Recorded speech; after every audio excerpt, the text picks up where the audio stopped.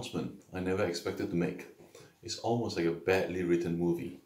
An unknown virus coming from the east, taking over country by country, affecting people and causing death to some of the immune compromised. Apart from the chaos created, it's also caused a mass panic, fear, and hysteria. It has affected how we live, how we think, and how we behave. After an in-depth consultation with my Amity team, we wanted to reassure you that Amity will be open for business as usual. There are precautions that has been instilled.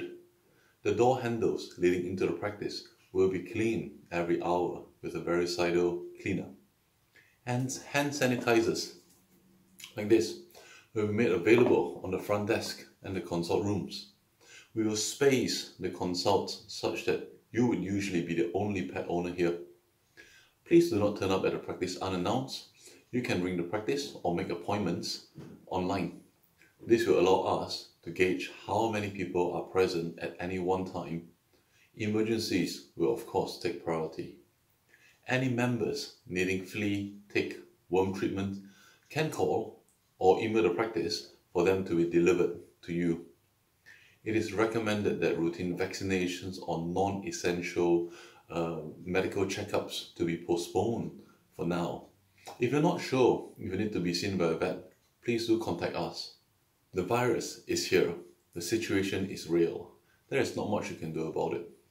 Life gives no one immunity against adversity or viruses, but life gives to everyone the power of positive thought, which is sufficient to master all circumstances of adversity and convert them into benefits. How can we remain positive in these trying times?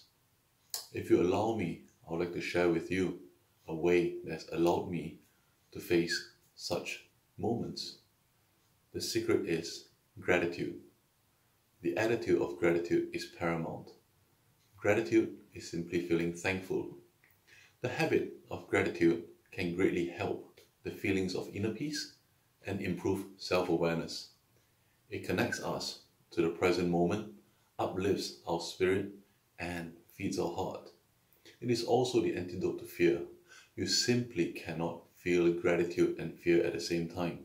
It doesn't mean settling for less or not making every effort to take safety precautions. Quite the opposite.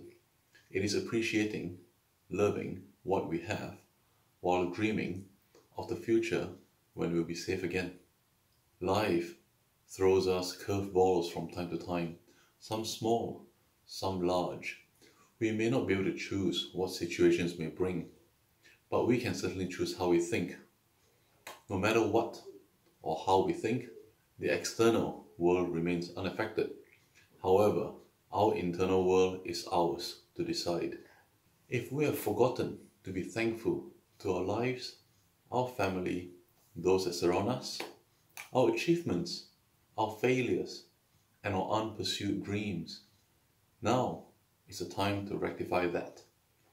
Tell them, tell ourselves, write them a letter, proclaim it, announce it. We may be fearful and stressed only if we allow it. We may lose loved ones, we may fall sick, businesses may be affected, and what we took for granted may be taken away from us. Our lives will be changed, directly or indirectly. There is no doubt about that. Only last weekend, I was in a usually busy like mad Japanese restaurant in Totnes, and it was as dead as a doornail. I spoke to my friend who runs it, and she's worried about closure. Small businesses like Amity that rely on daily footfall and turnover are affected greatly.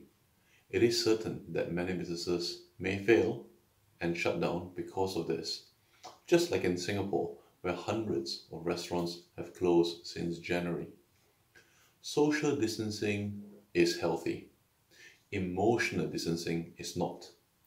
Be mindful. Be kind. Mary, my 80-year-old friend, was doing her shopping last week, and she received plenty of comments and looks from strangers about her being out and how she should have stayed at home. It is hard to think that her life is dictated by her age. She can't stay at home indefinitely. Remember, that there are still many things in the world that deserve our concern, our energy, and our time. The virus has done enough damage by taking many lives around the world already, and may continue doing so. Let's not give it permission to cause more harm in our internal world, our mind. Keep the faith, be grateful, take care of yourself, and take care of those around you. Balance living like there is no tomorrow with behaving like you live forever. Wishing you all the best in health, heart, mind, and soul. Be safe.